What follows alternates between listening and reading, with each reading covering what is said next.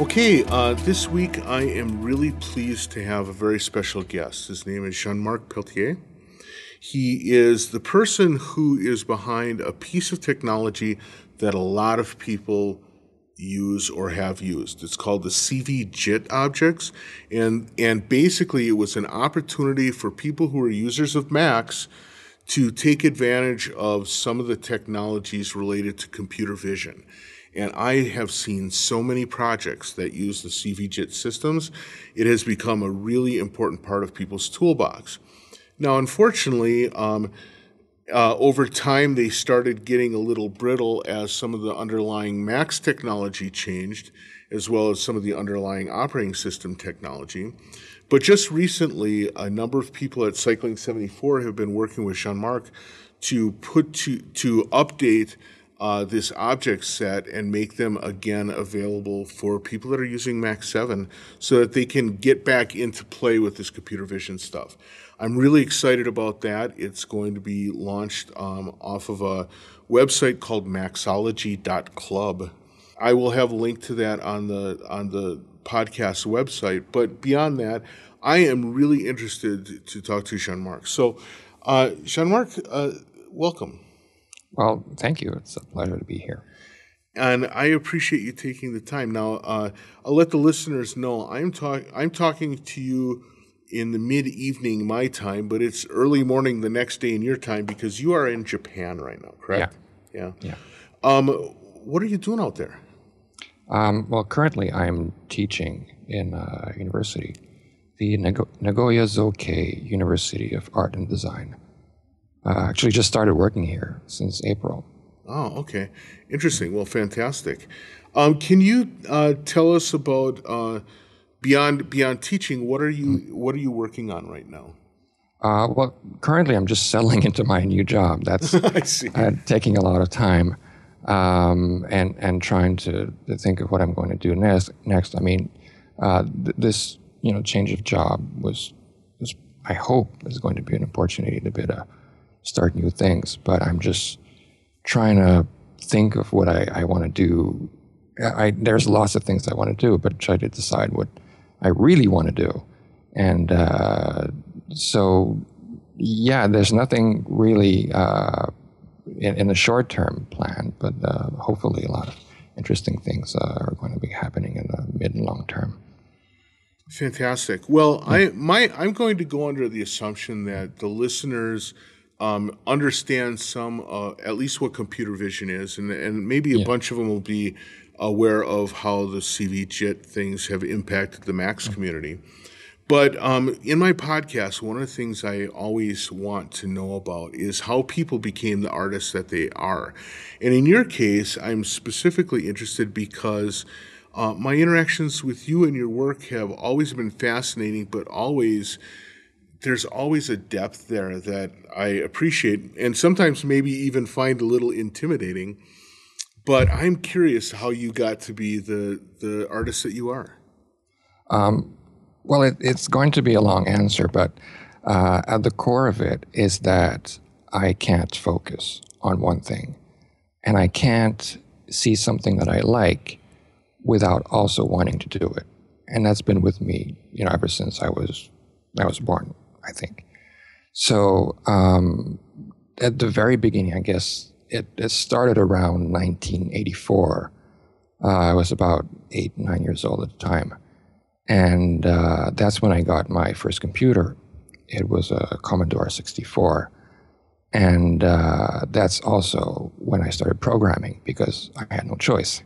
You needed to have some basic to just interact with the thing. Right. And I couldn't get any software because there wasn't any place, selling cassettes anywhere near where I lived. And so the only way I could get software was to buy books and magazines that had code listings and just transcribe the programs.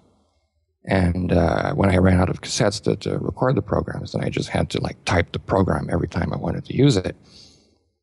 So that's how I got started in programming. And around the same time, I was very much, even though I was pretty young, I was very much into art. And I started taking painting lessons. And I was also very much into music. I loved classical music, and I started taking piano lessons and learning music. And and I wanted to be a musician, and I wanted to be an artist, and I wanted to keep on working with computers, and I wanted to essentially be everything. Right. But I was very, very much into classical music. And I like classical music because, because of the power I felt it had to convey emotions, but also because the way that some of it was capable of evoking very strong mental imagery. I would close my eyes and listen to, especially late 19th century composers, and I would just imagine all sorts of landscapes and stories and images, and that was very powerful experiences. And at the same time, also, this was the 80s, and I just hated the music on radio. And it was all synth pop, and it was all clean and slick, and a lot of it was very mechanical. It was the age of MIDI, and I hated all that because it was very much unlike the classical music that I loved. Right. And so I just hated synthesizers. It was like the symbol of all that was wrong with music in the 80s. And I couldn't believe that everyone was listening to that. And so I was just listening to my Beethoven and Saint-Saëns and Ravel cassettes and just wondering why everyone was listening to synth pop. So that was the 80s. And once I got into the 90s, and I started becoming a bit more proficient in programming and writing my own text adventures and graphical games, and it was all in BASIC, and it was, but essentially, yeah, I got into gaming, and wasn't just, I couldn't just play the games, I had to make them too.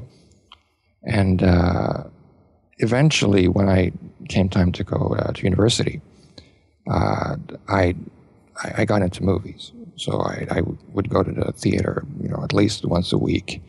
I would, rent movies almost every day, and I was just really into movies, and I couldn't just watch movies, I had to make them too.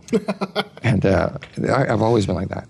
Right. And so because that sort of coincided with going to university, I thought I'm going to, become a filmmaker. And there were two places that I was considering, both in Concord University. I'm from Montreal.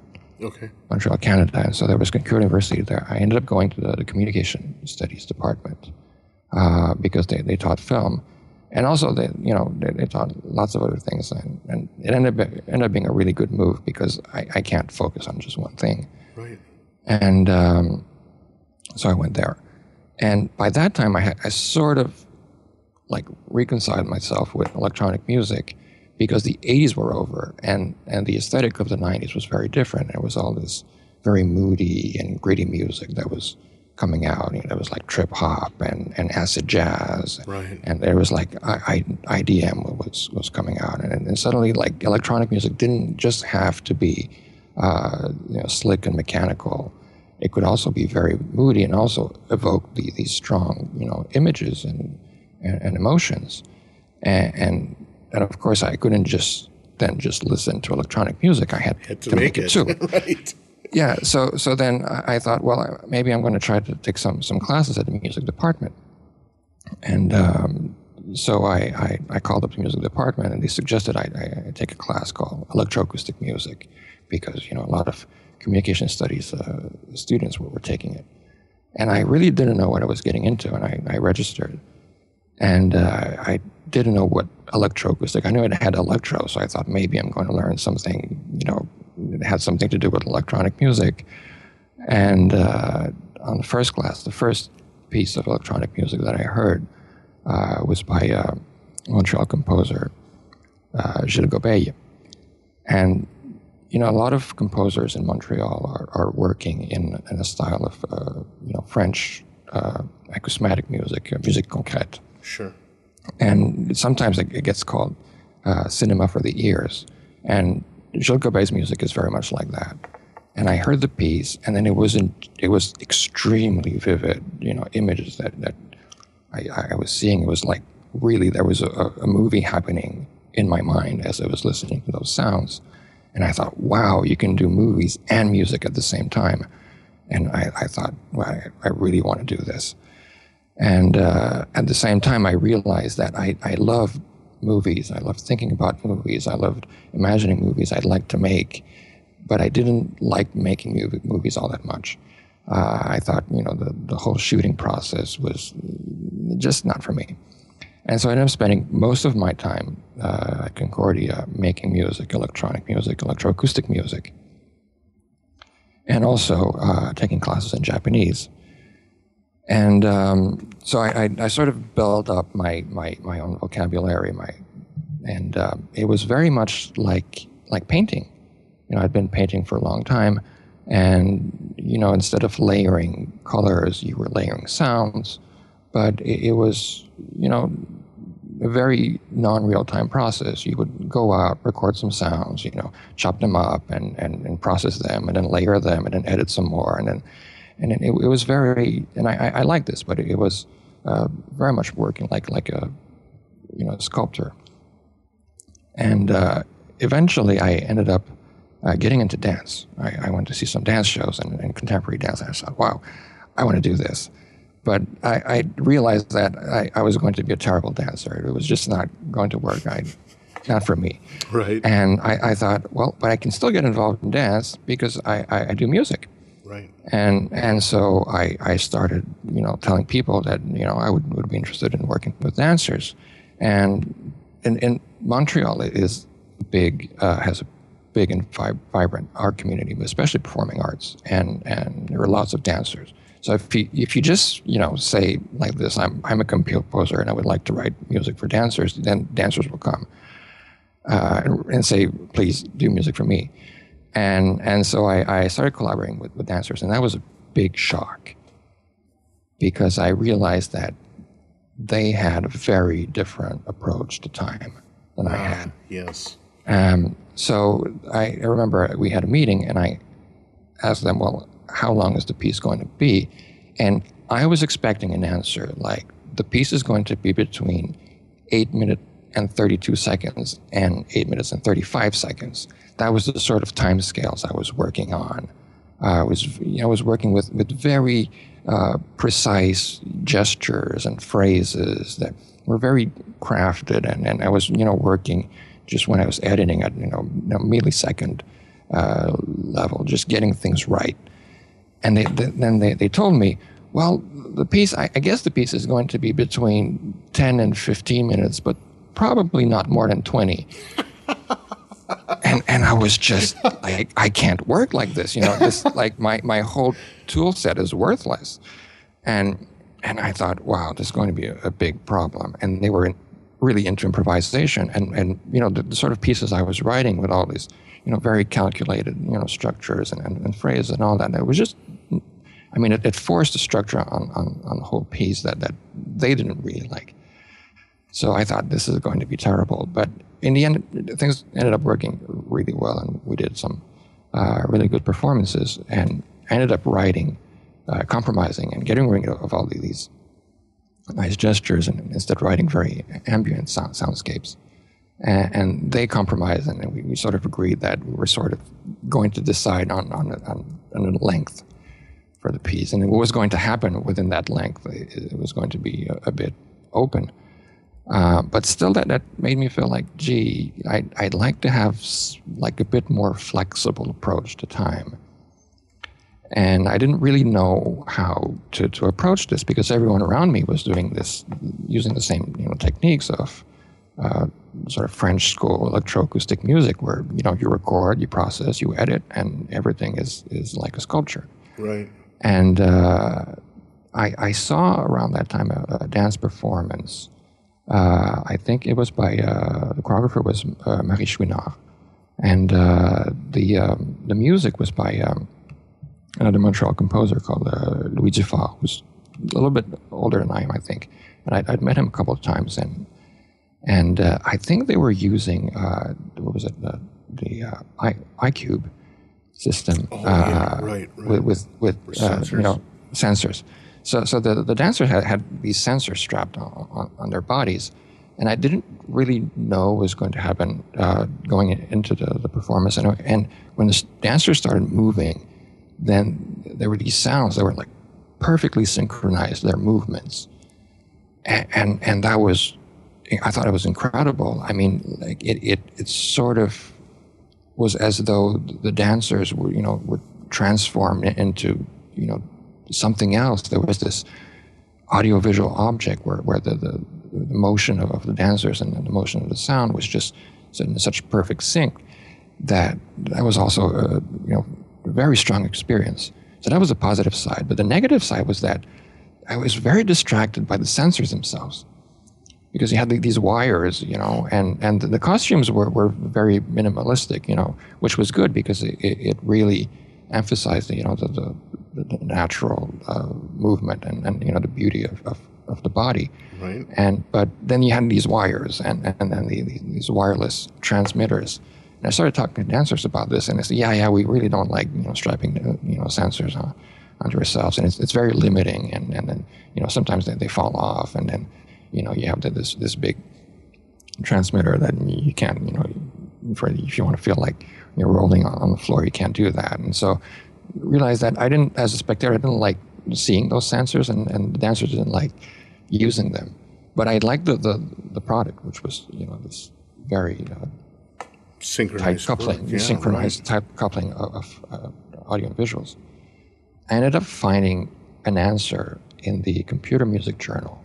There was an article by Antonio Camori, who works at the University of Genoa, and he was describing the software they'd made there called IceWeb. And this is where I found out about computer vision. I found out that you could use cameras as sensors and use that in dance performance, and that you could capture the movement of dancers without touching them. So you could get rid of the sensors. And I thought, wow, this is great. And I want to do that. But then in the meanwhile, I moved to Japan to just, see the world. I ended up staying in Japan a bit longer than I was expecting. And I started a master's degree here in Japan at a school called IAMAS, the Institute of Advanced Media Arts and Sciences. A very special and interesting school, very small also. There were only 40 students at the graduate school.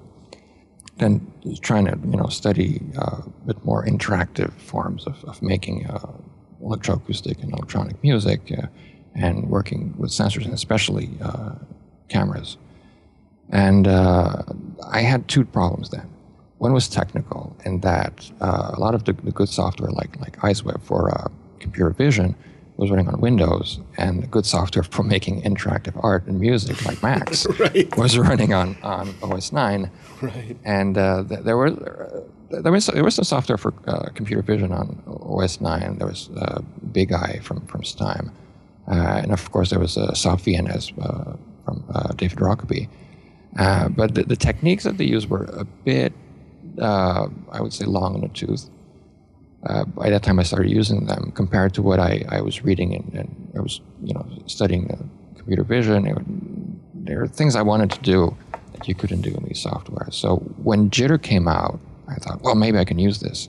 And it was it was a great software package, but I realized there were still a lot of things I couldn't do with it. So I almost, as soon as it came out, I started writing externals for doing computer vision and things that I wanted to do, like shape analysis and optical photo tracking, things that I couldn't do with the existing packages. Right.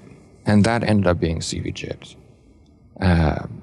So at the same time, the other problem that I had was that Iamas is in a small city on the outskirts of Nagoya. Nagoya is a very big city, but I didn't have any dancers nearby. And I wanted to do interactive music to work with dancers, and I had finally the tools to do interactive music, but I didn't have any dancers, and that was a fundamental problem for me. And at first I thought, well, I'm going to try to do performances that aren't necessarily dance, and I tried becoming a performer, and that didn't really work out because I'm not a dancer at all.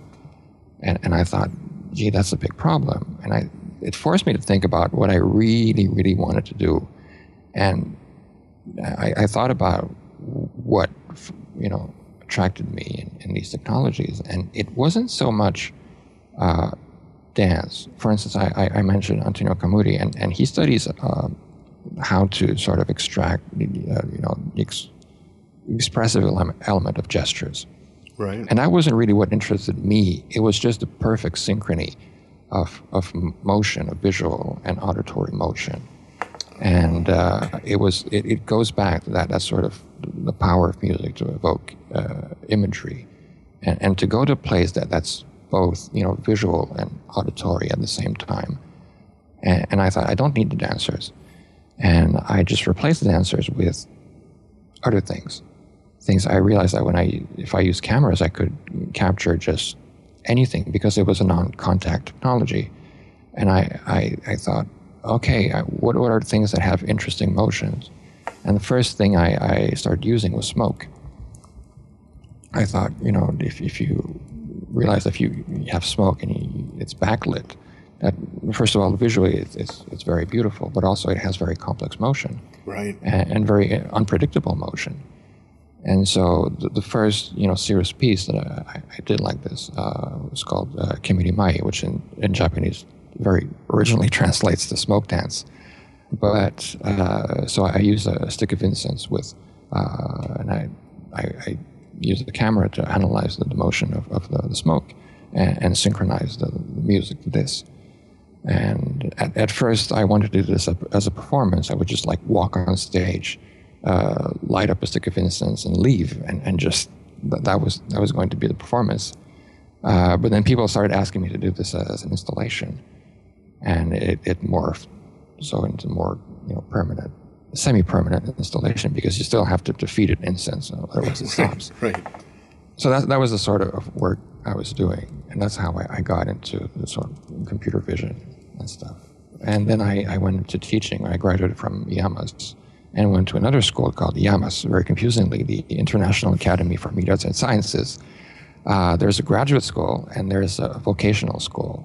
And the vocational school where I started teaching with Masayuki Akamatsu, who was for a long time very much involved in the Max community. He wrote textbooks, Max textbooks in Japanese. Mm-hmm. And so we taught together in the academy. And I did that for 6 years and then moved to another university, Aichi Shukutoku University. And then for the last 2 years, I was actually working officially as a fellow for a game development company. I was making, games. And so all the while, sort of starting and never quite completing a PhD. And I was studying, and in PhD I realized that, what was important wasn't so much the technology of computer vision, but it was working with, visuals and sounds, and not thinking of like sticking sounds onto visuals or sticking visuals onto sounds, but working, from the middle. And I call this amodal design. You're working with like pure motion, pure shapes, things that aren't yet perceptible, and then you sort of project this to vision and project this onto the sound. And part of that process was also, how do you reach those sort of amodal shapes that you can't really perceive? Well, then you can work from the visual and analyze the visuals, and then from then, sonify them, work to sound, and then go the other way, but also with the understanding that you weren't just combining them, but also sort of reaching for sort of imperceptible middle ground. And it was, it involved, technological aspect of computer vision and synthesis, but also, psychological aspect of what are some non-arbitrary mappings between sound and vision and potentially other senses. So that in a very, very long nutshell is what I am and what I've been doing. Well, it's really a fascinating nutshell, though. No, I have to ask, just because I'm curious. Given the way the discussion started with you needing, whenever you saw something, you had to do it, and I have to admit that I own a part of that, and I think an awful lot of people that do media art do that. And I'm curious, first of all, how frustrating was it to have those feelings at a time when there seems to be something new every 12 seconds? This is extremely difficult, and I sort of have to discipline myself and to just start, saying no.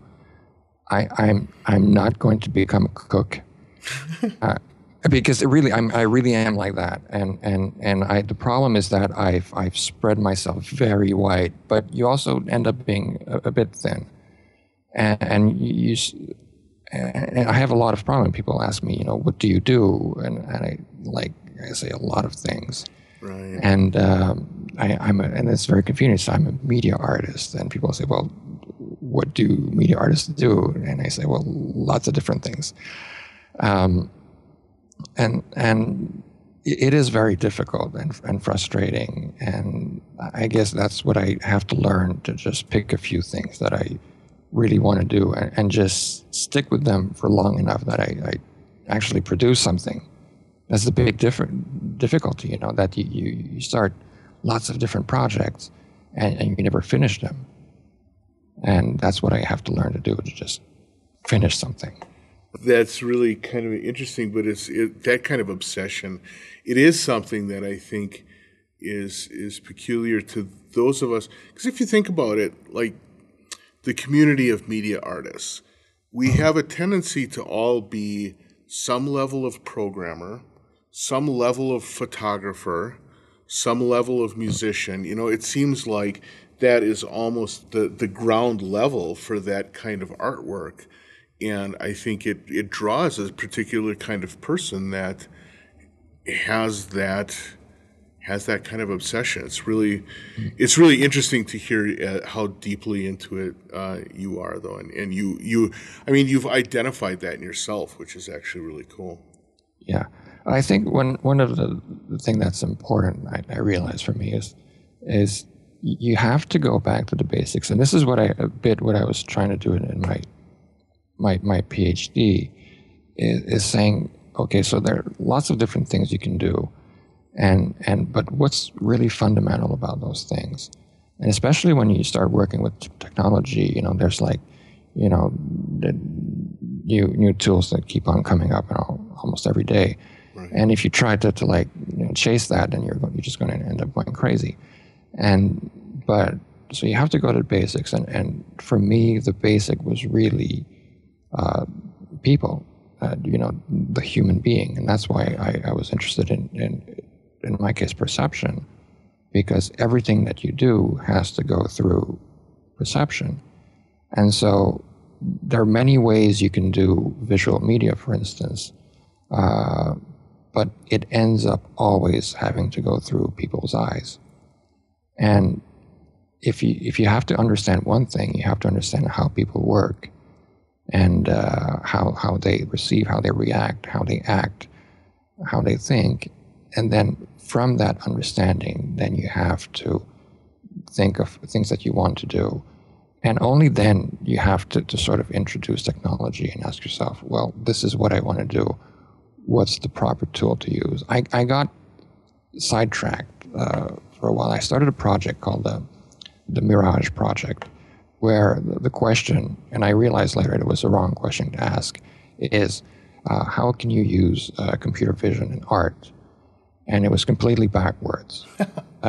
At first, I completely forgot that the reason I got interested in computer vision was that there was a very aesthetic problem that I was trying to solve, and that had to do with how you perceive a performance or an art piece. And the correct tool I identified to solve that problem was computer vision. But then I thought, okay, I have a good hammer, then what can I smash with it? and we did some good pieces, but it was just not very entirely productive. And instead, I think it's much more productive to sort of think of what do you want to express, what do you want to explore as a creator, and then think about what the tools are at that precise time, instead of just checking the web every day to see what's new, coming out. Yeah. I think it's interesting that you gravitated towards dancers who are probably, I've had a chance recently to start working with dancers myself. And two things hit me. One is that they're among the least technological artists that there are. Yeah. And at the same time, they seem to be about the most open for anything.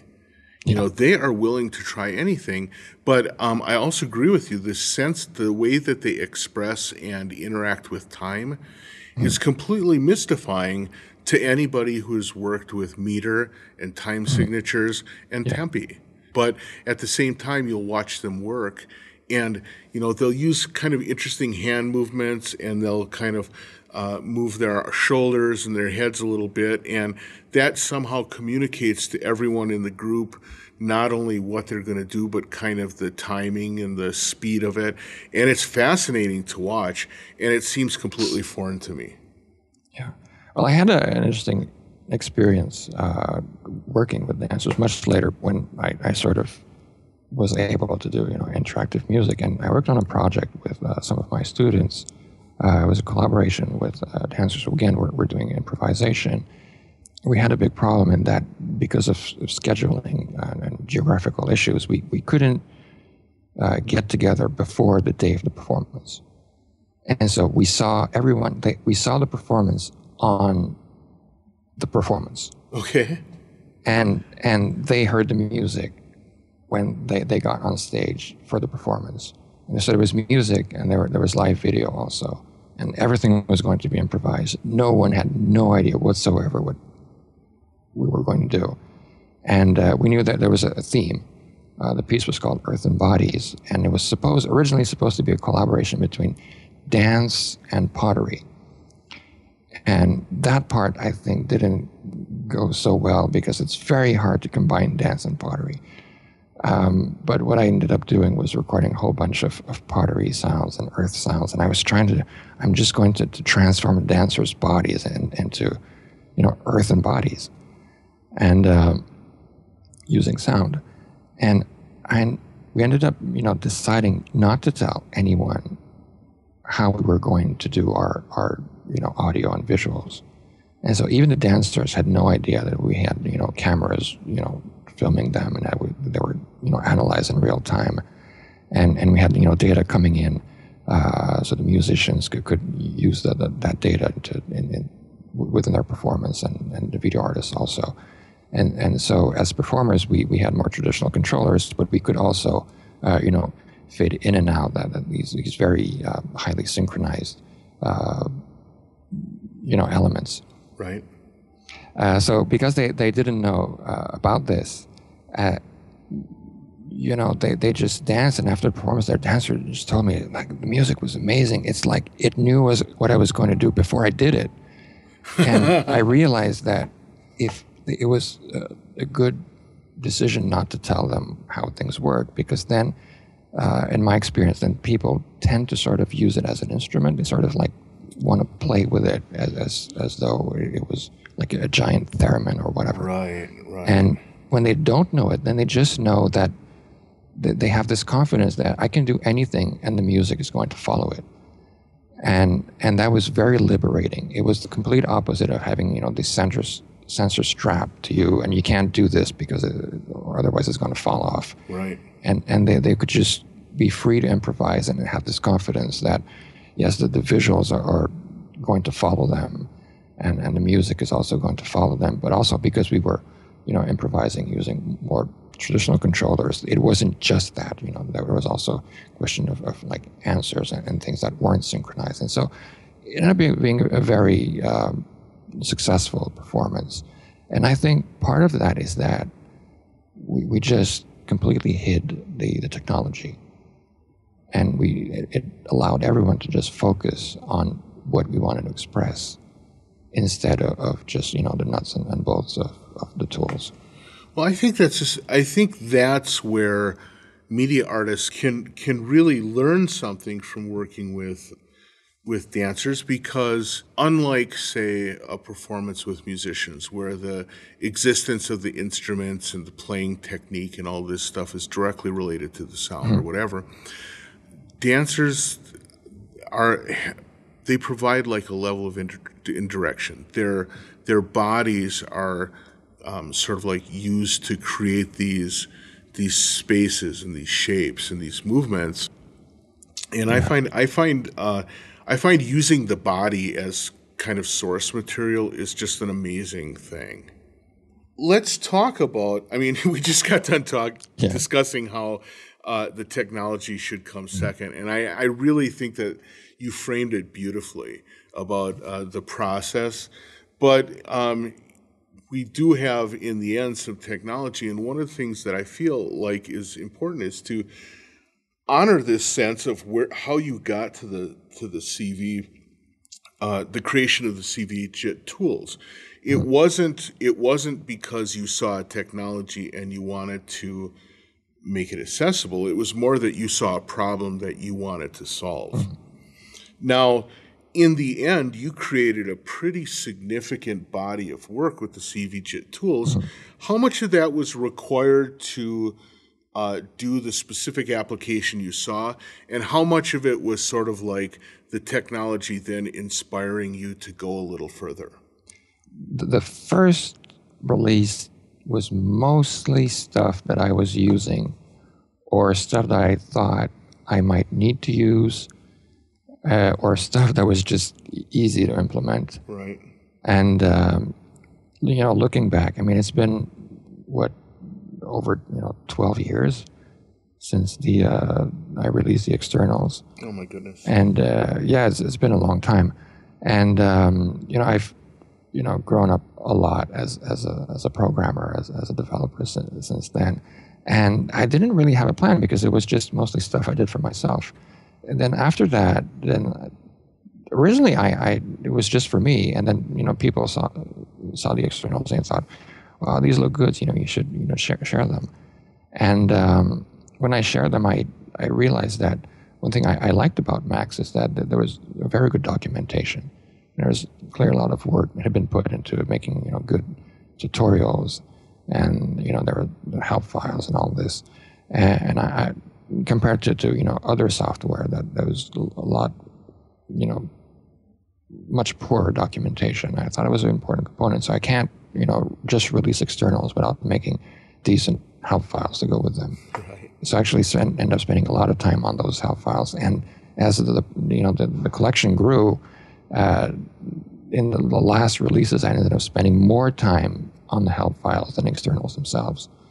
So I think that was, important. And I thought, honestly, I had no idea how many people were using Max, but it had certainly, less people than, say, Photoshop. Right. And so I thought, well, even if it's a bit niche, it's still a niche. And then, Jitter is an add-on to that, so that's a niche of a niche. And I was releasing an add-on to an add-on, so like a niche of a niche of a niche. And I thought, if like 100 people download the externals, that's going to be great.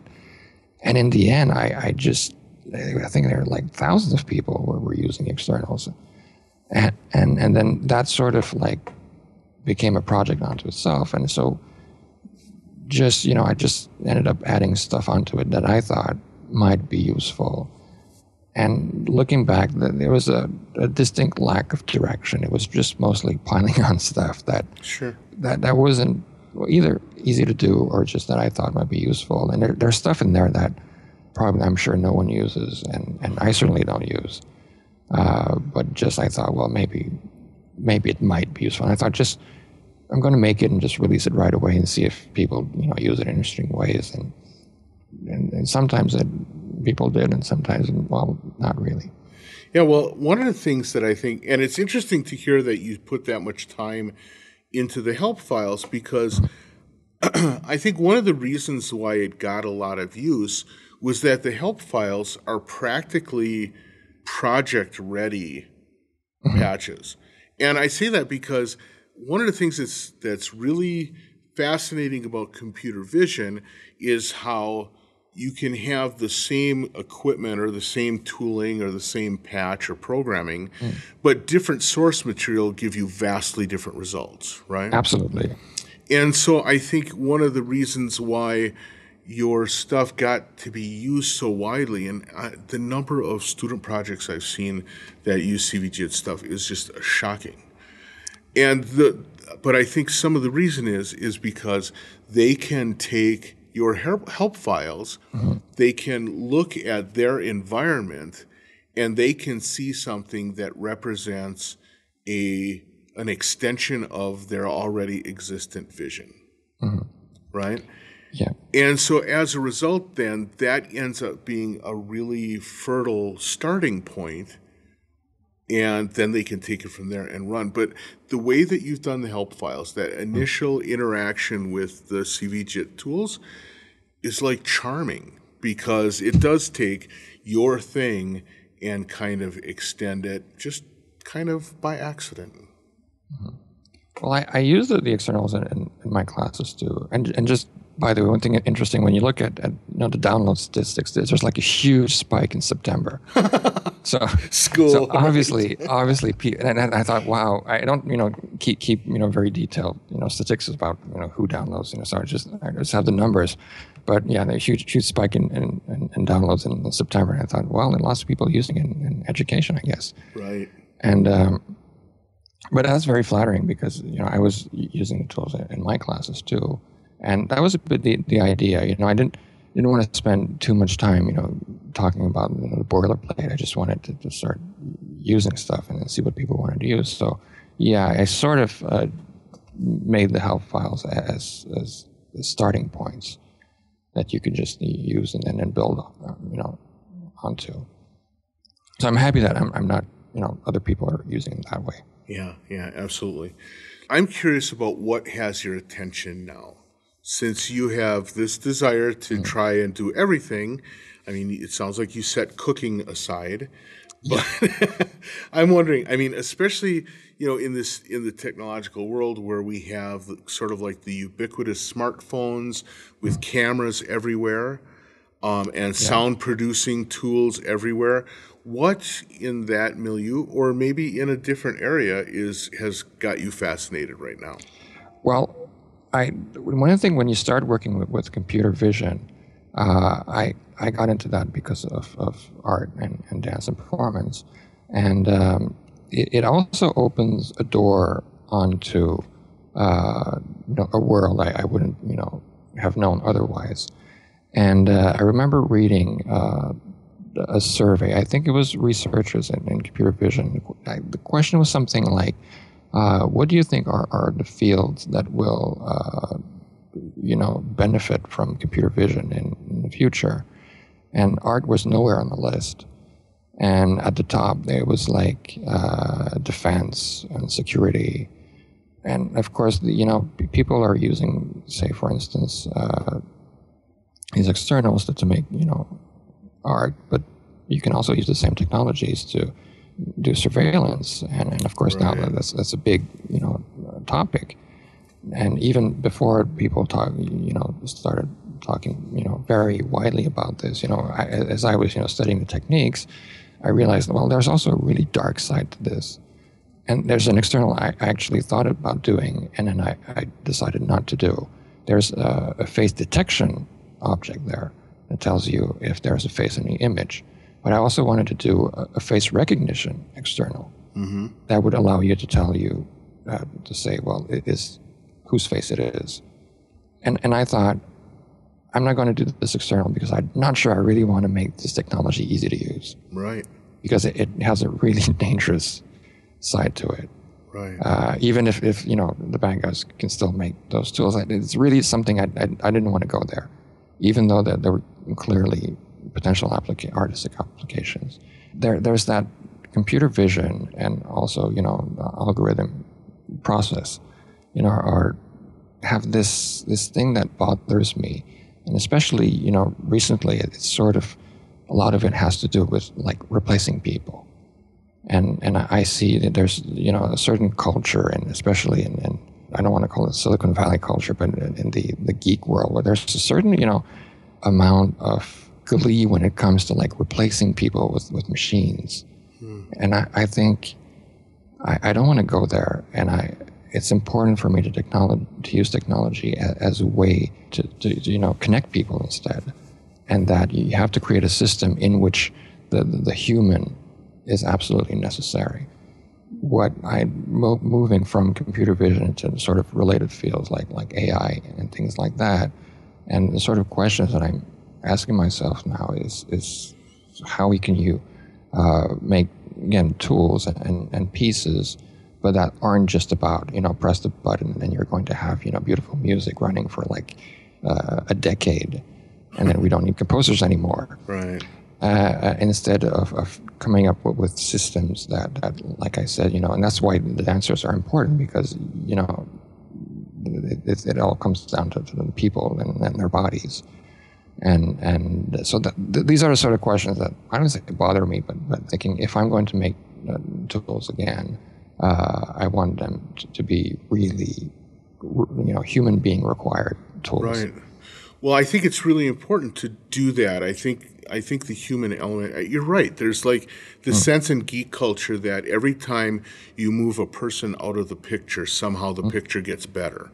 Yeah. And I think maybe the influence again of dancers and of dancers on art is one of those things that can always bring us maybe back to home, because while you might be able to make a tool that can make a decade's worth of music, I have yet to see anything that approaches the beauty of a dancer and the human activity of dancing. And so maybe they end up being the cornerstone of our stronghold, right? Yeah, I think it's all about creating a moment and sharing that moment with people. I think that's all it boils down to, ultimately.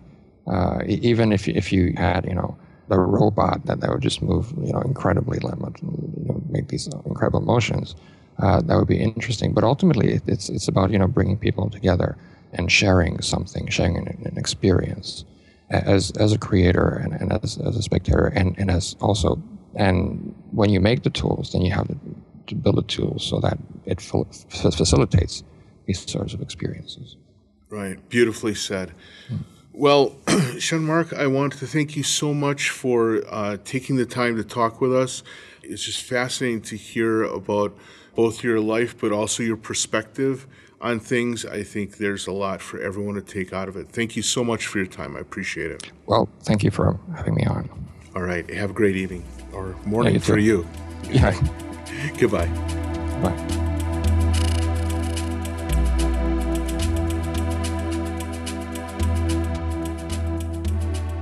Many thanks to Jean-Marc for doing that interview. It was pretty fantastic to hear the many different things that he does and the many ways he approaches it.